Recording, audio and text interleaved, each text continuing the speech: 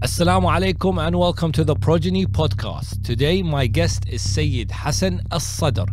Sayyid Hassan Al-Sadr was born in Iraq. He studied medicine at St. George's University of London and is currently working as a consultant in London. He has run many sessions for youth focusing on moral values and development. Sayyid Hassan believes in faith having a pivotal role in developing society and that God-centricity can solve many of the challenges faced by mankind. His lectures focus on rationality, spirituality and activism. Assalamu alaikum Sayyidina, thank you for joining us on this special episode of the Progeny Podcast during the holy month of Ramadan. For me, Sayyidina, Shahr Ramadan is a beautiful month. For me, it's probably the favorite time to spend with your family, a good time to reconnect with Allah subhanahu wa ta'ala. What does the holy month of Ramadan mean to you, Sayyidina? Alaikum assalam wa rahmatullahi wa barakatuh, Hajji. Bismillah ar-Rahman ar-Rahim. Thank you very much for this opportunity. My pleasure, to speak during this holy month. The month of Ramadan, for me, it represents hope. As the Prophet sallallahu alaihi wasallam said in his famous sermon before the beginning of the month of Ramadan, أيها الناس إنه قد أقبل إليكم شهر الله بالبركة والرحمة والمغفرة. O people, the month of Allah has approached with three things: barakah, blessings; rahmah, mercy from Allah subhanahu wa ta'ala; maghfirah, forgiveness. In barakah, I see nothing but hope. Allah subhanahu wa ta'ala shows us during this holy month that the magnitude of what we do can be multiplied, can be increased significantly beyond even our imagination. This increase in the effect and the impact and the magnitude of what we do really brings hope to humanity, to us all.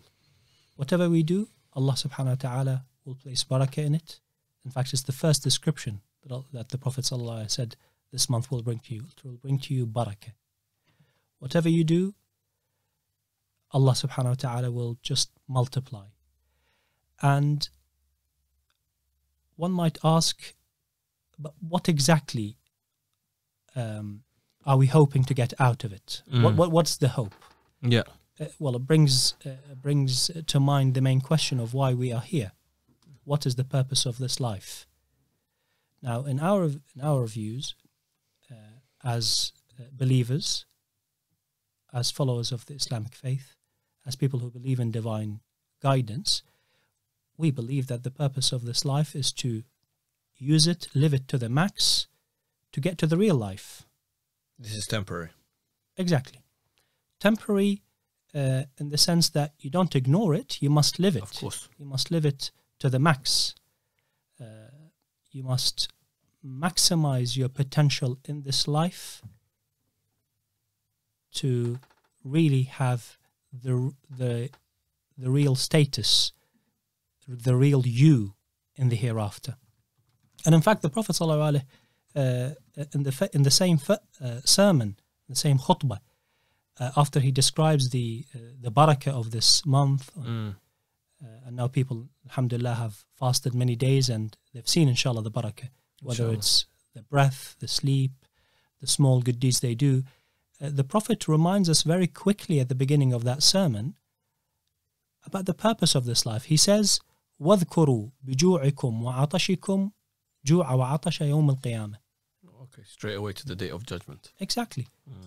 Now, of course, the next statement speaks about charity and helping those in need. وَتَصَدَّقُوا عَلَى فُقَرَائِكُمْ وَمَسَاكِينِكُمْ. However, I know people refer to the month of Ramadan and fasting about charity and help. It is there. However, before that, one must remember that this is nothing but yet another stage of preparation for the Day of Judgment, Yawm al-Qiyamah. As God-centric people, we must have that insight all the time, that we live this life to the maximum. We use all its potential in order to increase our potential level, our potential status in the hereafter. and the hope that Allah subhanahu wa ta'ala, as we said, will place barakah in everything we do, so that we get a boost in our status in the hereafter. That's where we want to be. And also it brings hope, and the manifestation of that hope in Allah subhanahu wa ta'ala, and our hope should always be in Allah and in Allah alone, but also it demonstrates, it reveals the good potential of who we are as people. The month of Ramadan brings all the goodness out of people. The first thing that our non-Muslim colleagues and friends say to us whilst we're fasting is, how do you guys do it? It shows you that those millions of people who are Muslims, can do it, and others can do it as well. It just shows you what the real potential, the good potential of people. You can fast, you can abstain from food and drink for so many hours, and you can also perform so many honorable acts, whether it's praying at night, recitation of the Quran, volunteering, charity, reaching out to those friends and family and extended family who have you not been in contact with, Salat al-Rahim, abstaining from acts, from words, from actions that bring your status down. All these sins are nothing but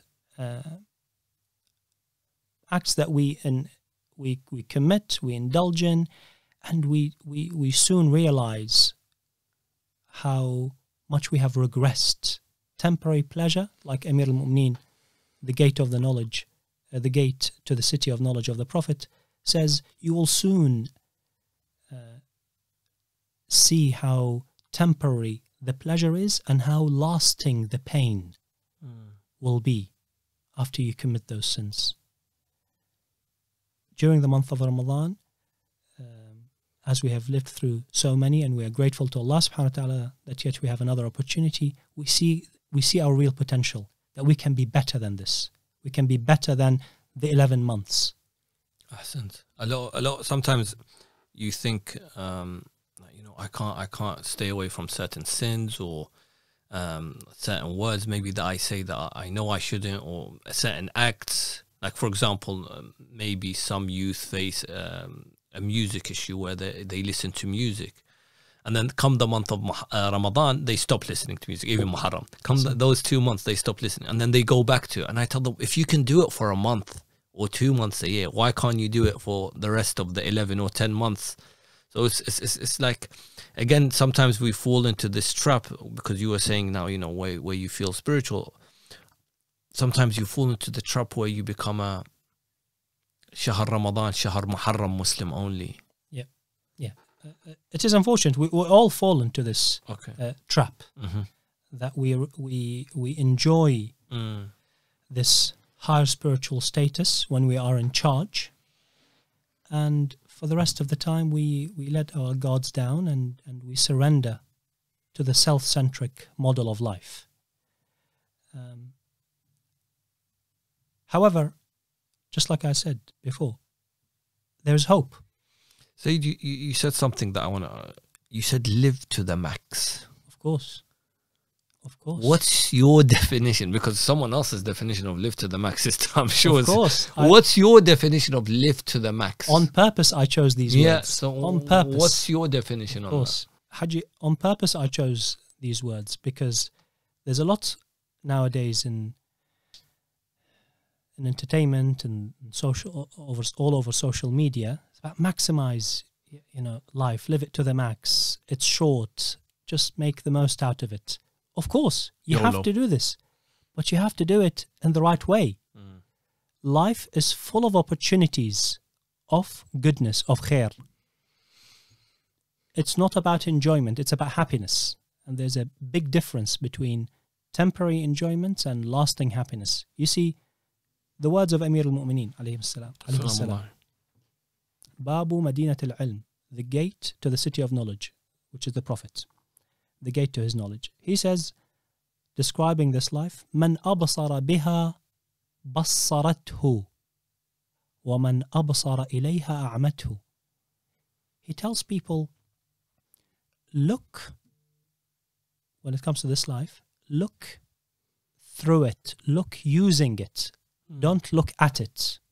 If you focus on it, مَنْ أَبْصَرَ إِلَيْهَا, if you focus on it and on its temporary pleasures, أَعْمَتْهُ, you'll be blinded. But if مَنْ أَبْصَرَ بِهَا, but if you use it to see, if you use this life to the max to see, بَصَّرَتْهُ, you will have that penetrating vision. You will see the truth. You will see reality. So you must utilize all the good opportunities out there. Just like the eyes. I mean, I'm a doctor, right? So I'm fully aware that sight, human sight, is one of the evidences. It's a clear evidence of the metaphysical aspect of the human being, because what actually sees is not your eyes, is not even your brain. It's something metaphysical, right? Because the light signal, the photons, they get transformed in the retina, the back of the eye, into electric signal. And that's the only mode that stays in electrical signal even when it reaches the back of the brain. So where is the image? Where is that seeing? Where's sight? Al-basar? It's somewhere else. Okay? So just like you use your eyes to see with them, you see with your eyes, you use this life to see. You look through it, you look using it, but you focus on the reality which is the hereafter. So you must live this life to the max. Amir al-Mu'mineen also describes this life, this hayatud dunya, and dunya has two potential meanings. Either it could mean proximal, near to you, or it could mean the lower life. He describes it as daru sidqin liman sadaqaha. It is the dimension, it is the abode of truth for those who are genuine. And he follows with وَدَارُ عَافِيَةٍ لِمَنْ فَهِمَ عَنْهَا وَدَارُ غِنًى لِمَنْ تَزَوَّدَ مِنْهَا. This abode, this dimension is full of potential wealth. As long as you take of it, you use, تزودوا, take from it, increase your potential wealth from it in order to reach that higher daraja. Not in order to just escape hell, the hellfire. This model that's in the minds of so many people out there, that you are created to either go to heaven or hell, is not true. It's not true according to the Quran, according to our ulama, according to our maraj. Of course, hellfire is a reality. Heaven is a reality. But the aim is not to end up either in heaven or hell. The aim is to end up in heaven. And there are so many stages and levels in heaven. You want to maximize your zad, your wealth, to elevate your status in heaven. In Surah Al-Muddathir, one of the very early chapters of the Quran revealed to the Prophet, the believers in heaven, they would be asking each other, they would be asking not each other, they would be asking the disbelievers, not non-believers, disbelievers, those who reject the truth. There are so many people out there who don't know about the truth. So you describe them as non-believers. But the Quran speaks about al-kafirun, those who reject. They know, they've seen the evidence, but they've rejected. It says, مَا سَلَكَكُمْ فِي سَقَرٍ. So the believers are talking to the criminals, to the wrongdoers. What has brought you to the hell? How did you end up here? Exactly. Because the expectation is that everyone should end up in heaven. So you are the exception. Not we are the exception. We got here because that's exactly where everyone should be heading. You are the exception. The exception is those who end up in the hellfire. مَا سَلَكَكُمْ فِي سَقَرٍ. What has brought you to the hellfire? قَالُوا لَمْ نَكُ مِنَ الْمُصَلِّينَ. We did not fulfill our duties and prayers towards Allah, and obviously other things. So this life, we must live it to the max, but we live it with our eyes fixed on the final abode, on the different levels, the darajat. You know, the word darajat, stages or levels, has been mentioned in preparation for today's discussion. I just looked up very quickly. 14 times in the Quran. Allah says there are levels. There are darajat. So people, mankind, live to the max in order to get as high as possible in those darajat. Elevate, keep elevating. So live it to the max. Amir al-Mu'mineen says this life is masjidu ahibba'illah. I know there's a common theme in which we talk down about this life. And of course, Amir al-Mu'mineen, the Prophet, the Imams, they also have used such descriptions to bring down this life, only to remind people not to indulge in its temporary pleasures. However, there are other clear descriptions praising this life, which is why I'm saying live it to the max, praising it. It's the masjid. Just like the masjid is the platform, it's the place assigned to us to worship Allah and to focus on Allah subhanahu wa ta'ala. This life is exactly this for us. It's the masjid of those who are in love with Allah subhanahu wa ta'ala. وَمُصَلَّى مَلَائِكَةُ It's the place where the malaika perform their salah. So it's full of potential. We must maximize our potential. We must see through it, use it to look at the final abode, to the darajat, and maximize our levels, inshallah. Inshallah. So that's living to the max. And then this leads me to ask you, can you live to the max being someone who's self-centric? No. You have to be, obviously in our understanding of the world, there are people out there who will disagree with us. Yep. But in our understanding, you must continue to strive. We all must continue to strive to be as God-centric as we can. Sorry to interrupt. In my last presence at one of your talks, you mentioned God-centric and self-centric. Can you define them before we... Okay. What does it mean to be God-centric? What does it mean? How do you see this world? This reality that's around us? How do you see it? Do you see it as Allah subhanahu wa ta'ala, the creator, the Lord, in charge? He created us. We belong to him. We are his slaves. A few weeks ago, I was holding a discussion with a group of shabab in South London. And I used the term servants and slaves. So one of the very young brothers, very young, so probably 9 or 10, said to me, "Do you mean servants or slaves? Which ones? Because they're different." I said to him, "You are right. I should be specific. It's slaves. We are the slaves of Allah subhanahu wa ta'ala.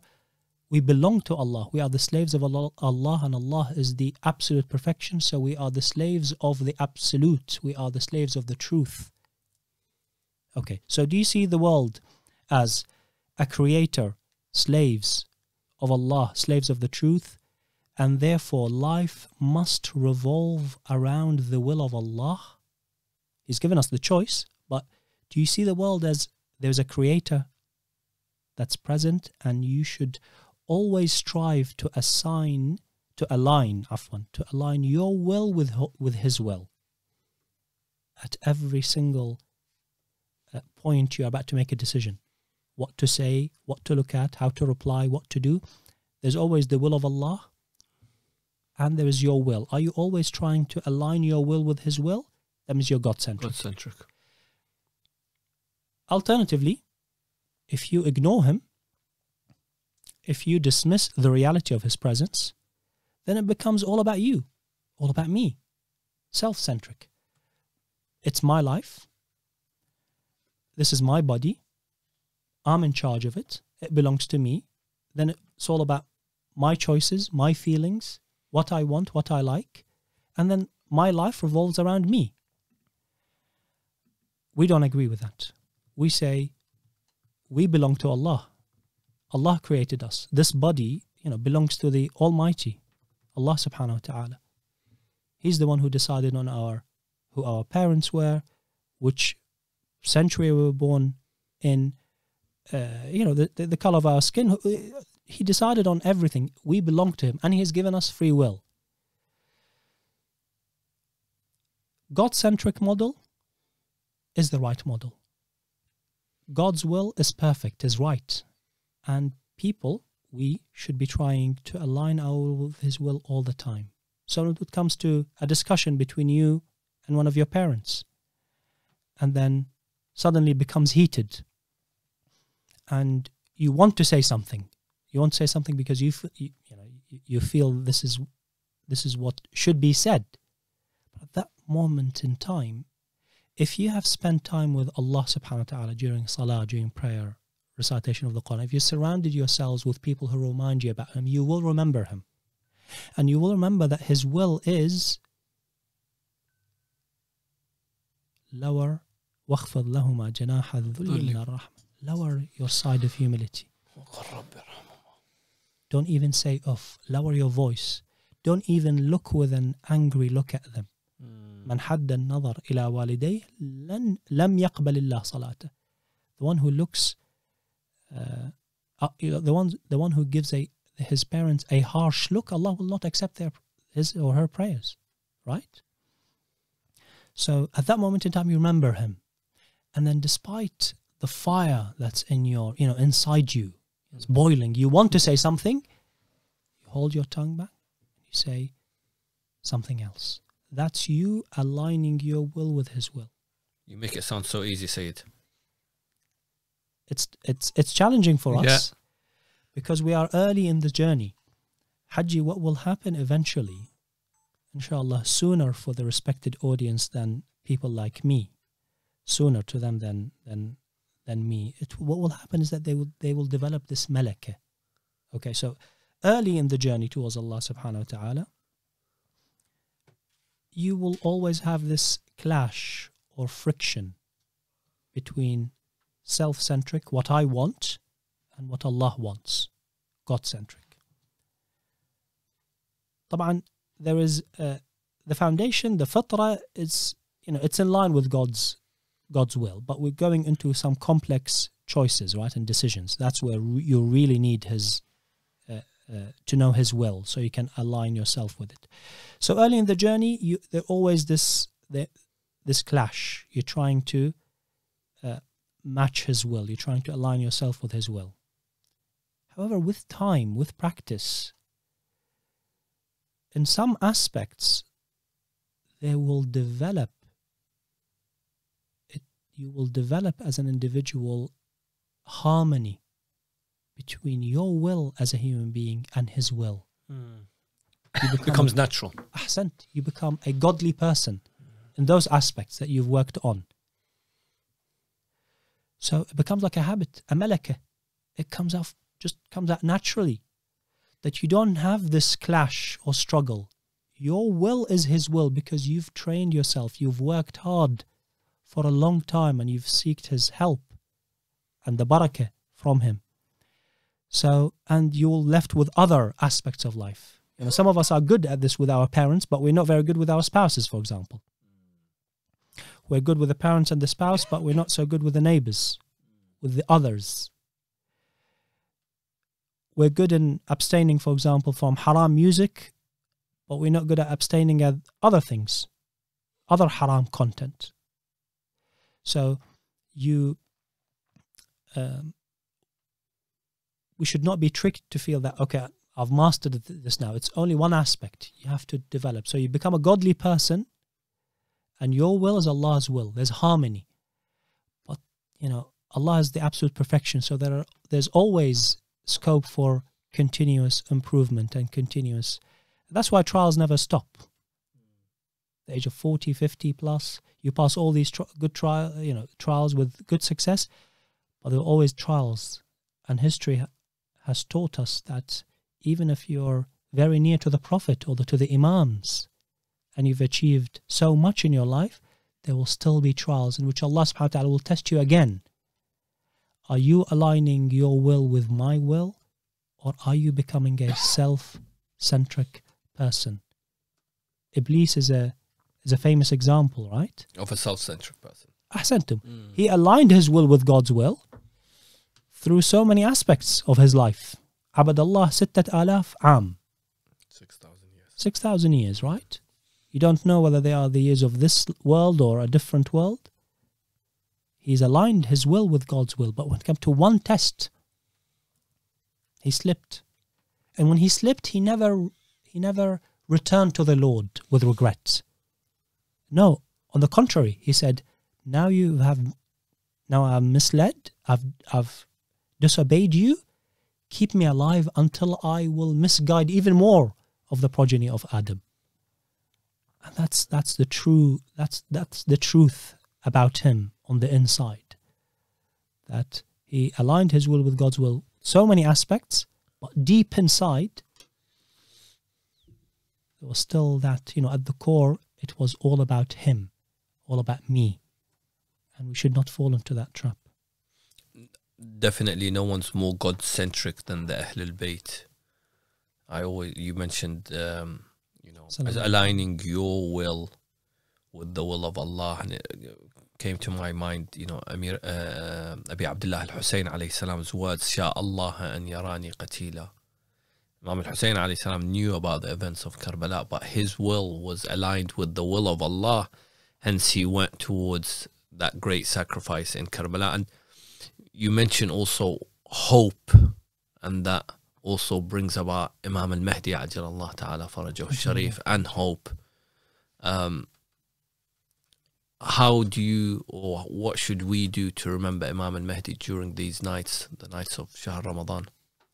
Ahsantum Haji, an extension from that hope in Allah subhanahu wa ta'ala, just like we said, the month of Ramadan reveals our good potential.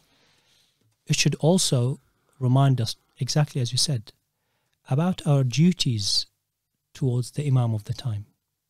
I like to think of the relationship between Imam Al-Mahdi salamullah alayh and the month of Ramadan in several aspects. One of them is the proximity we feel to the Imam. I remember hearing one of the maraja in a speech. He says, when I wake up for suhoor, the month of Ramadan, I feel proximity to all the believers, to all the Muslims across the world. Physically, there's a huge distance.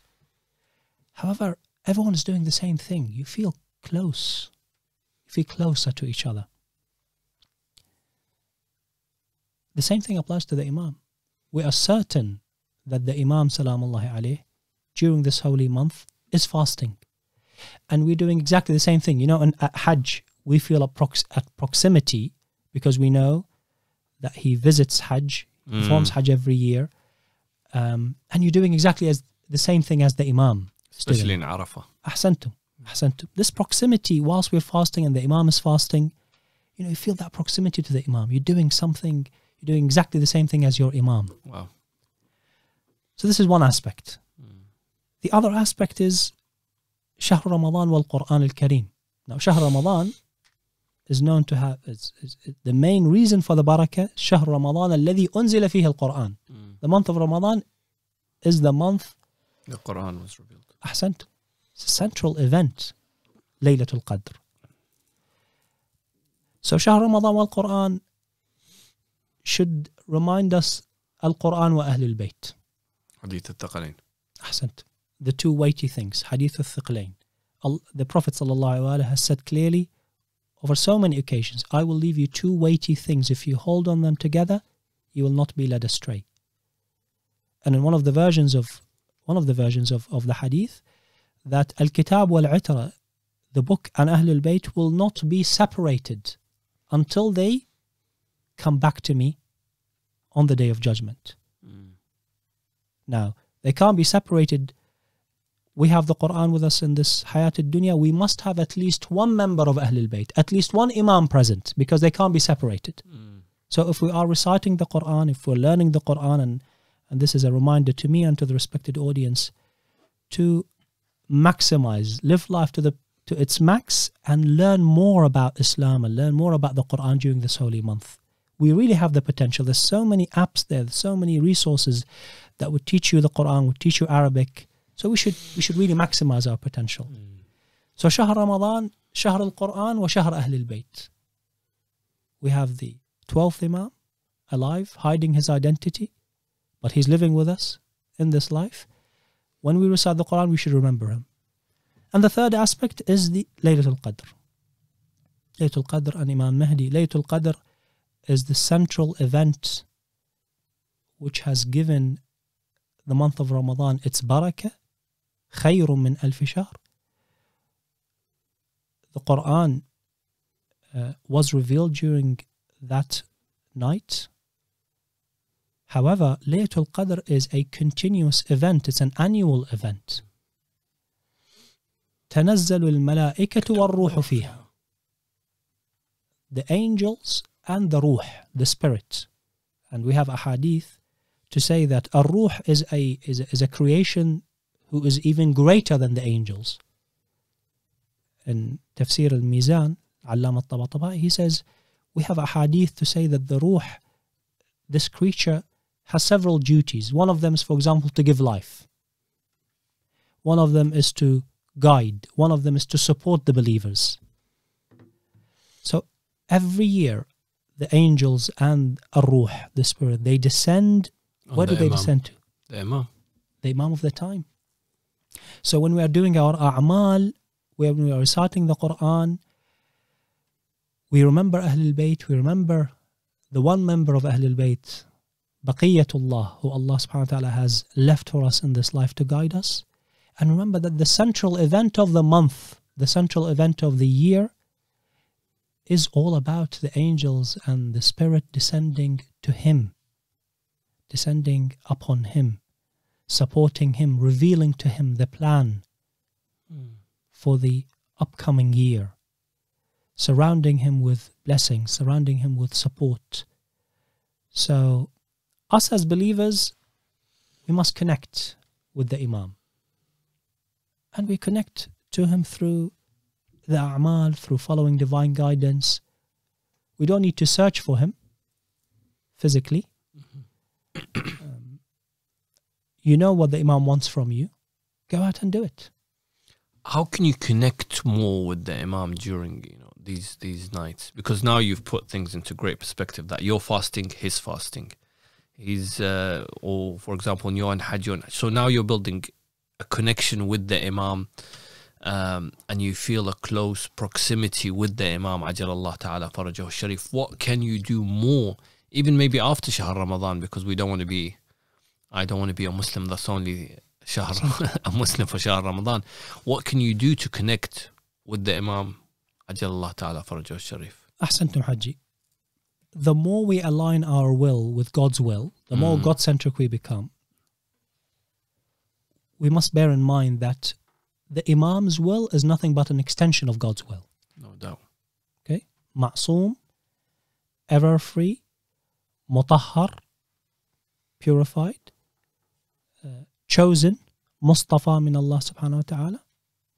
So, a perfect human being chosen by Allah subhanahu wa ta'ala, purified and given exclusive knowledge. That's the Imam. Given exclusive knowledge. This person represents God's will. You see, if you read the Quran, you will find a theme that all the prophets, Imams are not prophets, right? But they are an extension of the will of Allah subhanahu wa ta'ala. If you read the Quran, you will find a theme that the prophets are asking their nations, ittaqullah wa ati'un. Have taqwa to Allah subhanahu wa ta'ala and obey me. Obey me. I represent God's will.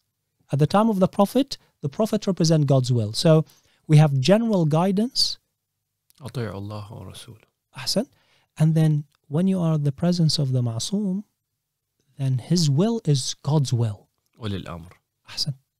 So during the time of the prophets before Prophet Muhammad, during the time of Prophet Muhammad sallallahu alaihi, you surrender your will to Allah subhanahu wa ta'ala and you surrender your will to the divinely chosen person. So during our times, the times of Al-Ghaiba, this exceptional time, this over 1,000 years that we've lived, humanity has lived without direct access to the Imam, we must train ourselves to be more God-centric, learn about God's will, divine revelation, implement it, persevere, and have that state of mind all the time that I'm surrendering my will to Allah in accordance with the holy text that I have received, with according to what the ulama has explained to me of that text. There's a gap between us and the time of the text was revealed. And also my state of mind is that whenever the Imam appears, I will also surrender my will to him. It requires training. This state of mind requires training. And even if we're not blessed to be amongst those who will be at the time of the Imam when he reveals his identity, then the latest advice from the office of Sayyid Sistani is very clear about it. This advice was issued in the month of Sha'ban, just last month. Yeah.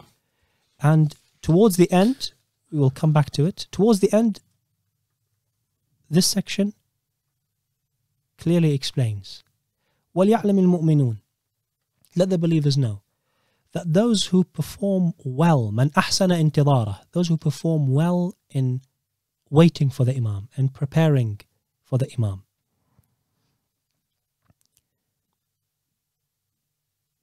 by following God's will, by implementing divine guidance, by associating ourselves with Ahlul Bayt, كان ذلك دليل صدقه, living a God-centric life will be a proof of how genuine this individual is. فيما يتمناه من إدراك الإمام. This will be a true demonstration. How genuine are we that we long to the Imam, we want the Imam to appear. ومن تمنى ذلك صادقا, and if you're honest, if you're genuine, فهو إن لم يكتب الله وإن لم يكتب له الله سبحانه إدراكه فهو محشور مع من أدركه.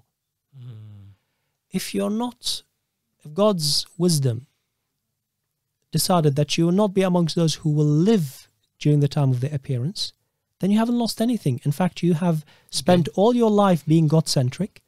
You've aligned your will with Allah's will. You've implemented Islam in your personal life.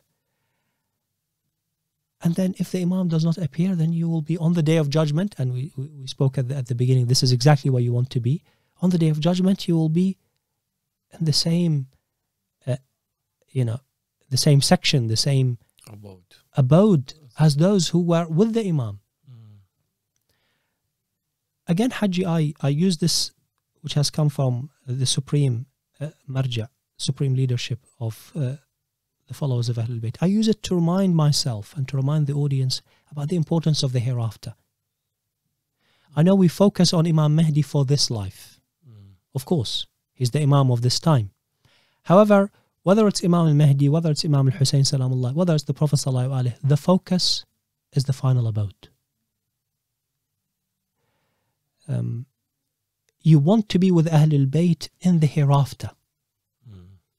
You want to be with Ahlul Bayt in the hereafter.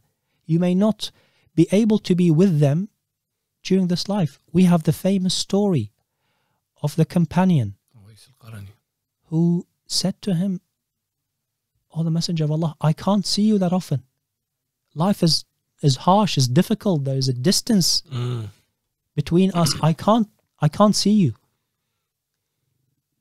I miss you, I yearn to it, but I can't see." This is someone who was living at the time of the Prophet, and the city of Medina was few thousand people. So even the geography and the population wasn't that, if you compare it to our time. Today. But he could not be with the Prophet all the time. So the Prophet said to him, "Man ahabba qawman hushira ma'ahum." If you really love me, you will be with me. Not in this life, in the next life. So the focus is not this life. We should not be our life should not be on hold until the Imam appears. Our life should continue God-centric with a state of mind that whenever the Imam comes, here I am surrendering my will to the Lord of the Imam. I'm surrendering my will to whatever I was taught about the will of his fathers and forefathers. So I'm training myself, I'm preparing myself. Just like the office of Sayyid Sistani says, if you're genuine, then you either end up be with the Imam in this life, or more importantly, you'll end up with the Imam where it really matters. Where it really matters. I came across this statement around the 15th of Sha'ban. I've seen it in Arabic. I think some people did translate it, and I saw it also on social media. But I feel not a lot of people know about this statement. Amazing statement. It's amazing. So Sayyid Sistani, may Allah bless him, has written points about how you connect with Imam Al-Mahdi. And I believe the question that he was asked, what's the mu'min's obligation, I think, towards the Imam. So if we can, it's quite a long letter or statement. What are the main points that we can benefit from this statement by the Marja'iyya's office? أحسنتم حجي. يرجى بيان ما يراه سيدنا المرجع. The question was, could you elaborate on what are وظائف شيعة أهل البيت? What are the duties of أهل البيت at the zaman of the غيبة, at the time of the occultation? And I highly, just like you said, Hajj, I highly encourage the believers out there to search for it. It is translated in English. Mm-hmm. It's available in Arabic. Again, I encourage the audience to learn Arabic. It will honestly unlock so many doors for us. I will choose few points. فإن عليهم مضافا إلى واجب معرفته والإذعان به والمودة إليه. In addition to knowing him, والإذعان, it's this state of mind. إذعان, it's that state of mind of surrendering your will to him. Now, obviously, you don't have any direct orders from the Imam. And in fact, later on in the answer, it warns people. It warns people against those who claim any direct contact with the Imam. Yeah. And it's not a new phenomena. Yep. I know some, unfortunately, these days, because we don't read history that much, every deviation, we see it as a disaster. These things have happened over the last 1,000 years plus. People have claimed association with the Imam and connection with the Imam and direct contact with the Imam and so on. So you don't have any direct orders from the Imam, but you have a huge wealth of information on what the Imam wants from you, which is what Allah wants from you. The words of Allah in the Quran, the words of the Prophet, the words of Ahlul Bayt. These are all the will of the Imam. So go out there and implement it. Live life to the max. Try and implement as much of that as possible. But that state of mind that I am always at his service. I'm always surrendering my will to him. وَالْمَوَدَّ لَهُ, displaying this love and appreciation, right? Displaying it. Mawadda, you must display it. In addition to all that, أَن يُكْثِرُوا مِنَ الدُّعَاءِ لَهُ فِي خَلَوَاتِهِمْ. You must, in abundance, pray for him. Repeatedly. Whether you're alone or in your majalis, in congregations. It should be a habit for us in our households to pray for the Imam. To obviously have God's remembrance, dhikrullah subhanahu wa ta'ala, always, not just Saturday school and the mosque. You know, the mother should be reciting the Quran. We should not be asking our children to attend Quran circles and they have never seen us praying a single page of the Quran. It makes so much sense, yeah. Okay? It's true. So if they see mom and dad reading the Quran, so they feel, okay, this is something useful. Otherwise, you're sending me to Saturday school. Why don't you do it? And I've never seen you all. A'udhu billah. So in the majalis or in the household when you're alone, remember the Imam. وَيَهْتَمُّ بِالشَّعَائِرِ. The signs of Allah. Give attention and give respect and give importance to everything that revives the name of Ahlul Bayt. And remember what has happened to him, to the Imam, and to his forefathers. Other points, وَلْيَسْتَحْضِرُوا عَنَاءَهُ. Let the believers always remember his struggle. You know, we see what's happening to people out there, to the oppressed, the injustices that are happening, and the length of these injustices. The Sayyid reminds us, وَلْيَسْتَحْضِرُوا عَنَاءَهُ, remember that his struggle and the hardship he's in, when he sees all مظالم ومفاسد, he sees all these injustices and all this corruption, and he's the one who's able to really reform it and fix it and bring back justice. I mean, we are frustrated that we know what's right. We may not be able to help, but at least we know what's right when we see these injustices. What about the man? Think of the man who not only knows what's right, but he's able to lead people to reform it, correct it, and put an end to it. وَشَوْقَهُ إِلَىٰ أَنْ يَكُونَ ظَاهِرًا لِيُصْلِحَ مَنْ حَرَفَ. Think about his frustration when he yearns, he longs to eager to return, to reveal his identity, to lead people. He knows how to do it. He knows what to do, and he knows how to do it. Yet he can't because of the circumstances, because of us partly. We are part of this, of course, part of the reason why he's not here. There are other circumstances, of course, but we have a role to play. And then the advice continues, and another unique point, I say unique, وَلْيَعْلَمُوا أَنَّهُمْ جَمِيعًا مَحَلُّ اهْتِمَامِهِ وَعِنَايَتِهِ. What a great point. Wow. That's proximity with the Imam. Let them know, وَلْيَعْلَمُوا, let them know, the believers, that they are all the focus of his attention and his care. وَهُوَ أَرْأَفُ بِهِمْ مِنْ آبَائِهِمْ وَأُمَّهَاتِهِمْ. He is more caring and more merciful towards them than their parents. Haji, I was really amazed of how explicit unbelievable. the office of the Sayyid have put it down, in words. وَهُوَ أَرْأَفُ بِهِمْ مِنْ آبَائِهِمْ وَأُمَّهَاتِهِم. You can never find a relationship that is stronger than your parenthood. But the office is saying the Ma'soom, the divinely chosen, Al-Mutahhar, Al-Mustafa. Mustafa means the chosen one. He is more caring and more merciful towards you than your parents. Because he is Ma'soom, because he's purified, because he's chosen by Allah subhanahu wa ta'ala. Because he's appointed by Allah subhanahu wa ta'ala as the guardian, as the Imam, as the representative of God's will. And God is more merciful to us than our parents. 100%. But to kind of focus on the Imam and to put it into these words, it's amazing. And this is the, this is our leadership, right? Yeah. This is who we follow. I take this opportunity to, I'm stepping aside from the letter, from the bayan, the statement, the advice, just to remind the respected audience that follow the mainstream. Yeah.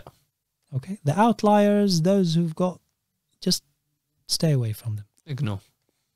Follow the mainstream and you will be guided. I'm not saying there are no differences in knowledge and differences in opinions, but there are no differences in direction. If I'm not mistaken, the statement also says this. Ahsant. Later on in the statement. He Ahsantum. also says ignore and Ahsantum. stay with the ulama, the rightful leaders. If I'm not mistaken, it also says it as well, subhanAllah. Ahsantum towards probably the middle. Yeah. It says that. Don't be tricked into thinking I have access to knowledge, therefore I can make the interpretations. We're not closing the door. We're saying, with COVID-19, everyone turned back to doctors for advice. Okay? When it's real, when people were dying. So do the same. The door is open. There's research out there. But if you want a firm opinion, ask the specialist. Refer to the expert. Ask the specialist. Ask the mainstream. Follow the mainstream scholars. They may have differences in opinion, but they have no differences in direction. Unfortunately, the outliers do have a different direction. So beware. And obviously the answer continues into a lot of depth. And one of the things that I really kind of also meant a lot to me is when the office of the Sayyid emphasizing on self-purification. That is in a section where it says, وَإِنَّمَا تَحْصُلُ طَاعَتُهُ عَلَيْهِ السَّلَامِ. You obtain the status of being a good follower of the Imam, the obedience of the Imam, بالحفاظ على الإيمان والاعتقاد, when you hold fast on your beliefs,